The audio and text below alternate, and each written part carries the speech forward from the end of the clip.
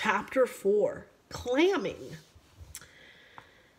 The children walked through the beach grass and sat on the sand. Jessie looked at it. "Jessie, look at it," cried Benny, pointing. As he spoke, a stream of water shot out of the sand, but Henry did not stop to say how pretty it was. "Clams!" he shouted. He jumped up and took a stick from the beach. The rest of the children and the dog ran to watch Henry as he began to dig. Sure enough, he took a real clam from the wet hole. "Oh, I wish I had a shovel," cried Henry. "There are lots of clams here. See the holes and that? Let's run up and get 2 big spoons and a dishpan," cried Jessie. They raced for the tools, leaving Benny and Violet with the stick. When they came running back, they found that Benny had dug out another clam. "I'm going to keep mine," said Benny, very pleased with himself. It was such a pretty purple color. "You can put all yours together in this pan, Benny," said Jessie, giving him a saucepan. "You won't want to keep them when you find out how good they are to eat." The children took off their shoes and set to work. "There's another," cried Benny. "I can't dig fast enough." Watch seemed to know what was going on. He stood still for a minute watching Benny dig with his stick, then he began to dig too, with his paws. "Good old Watch," cried Benny. You can do all my digging if you want, and I will take the clams out for you." As if he really did understand, the dog waited for Benny to show him where the clam was. Then he began to dig again. The older children laughed to see the sand flying under his paws, but they were glad to see the pan fill up. "I suppose these are for dinner tomorrow," said Henry, as he threw the clams on the pile. "Yes," said Jessie, "we'll keep them all right here. We can cover them all over with seaweed." "I think we have enough," said Henry, looking at the pan. He went to the water and pulled out a lot of wet seaweed. He spread this carefully over the clams. "I wish we knew what was around the next point," he said. "Let's find out." There's Watch. "We're exploring now, Benny," said Violet. "You must keep your eyes open." Benny's eyes were certainly open when he went around the point. In the water near the beach was a little raft. "Oh, I know that Grandfather fixed this place for us to swim in," said Benny. "Of course he did," said Henry. "The water here can't be over my head, but it's deep enough for swimming." The children explored until 3 o'clock. Then they all agreed to go swimming and went to their rooms to put on their suits. When they came back to the beach, they all walked together into the water. "Cold," said Benny, walking out again.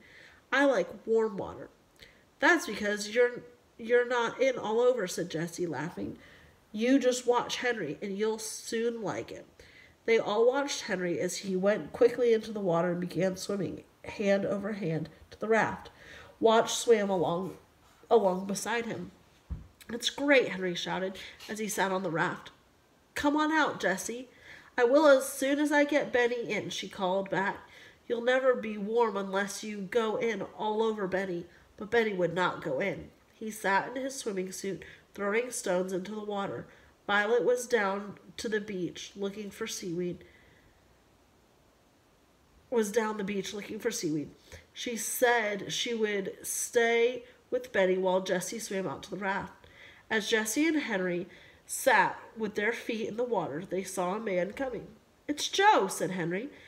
It was Joe, and he was wearing a swimming suit. Henry watched as Joe came along the beach and sat down beside Benny. "How's the water today?" asked Joe. "It's awfully cold," replied Benny. It's ice melted." "I guess that's because you haven't been in all over," said Joe, smiling. "Yes, that's what Jessie says," said Benny. That is called rockweed," said Joe suddenly, as Violet picked up a long piece of brown seaweed. "There are beautiful seaweeds around here. See this dark green one in the sand? Here's another red one. Look, there's a piece of it in the wave." Joe went into the water and Violet followed him. "Oh, there it goes," she cried. "We've lost it." Benny was standing up by this time looking into the waves. He did not even feel the water washing over his feet. The seaweed came up on a wave and went down again.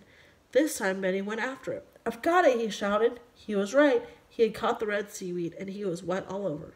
Good for you, Benny, said Joe with a smile. Let me take it a minute. Here, said Benny, handing the seaweed to Joe. He did not know that he was standing in melted ice. Say, I have an idea, said Joe. Float the seaweed like this in the water, then pick it up by putting a piece of writing paper under it and spread it out the feathery branches with a pin. Will the seaweed stay on the paper? Asked Violet. There they are in the water.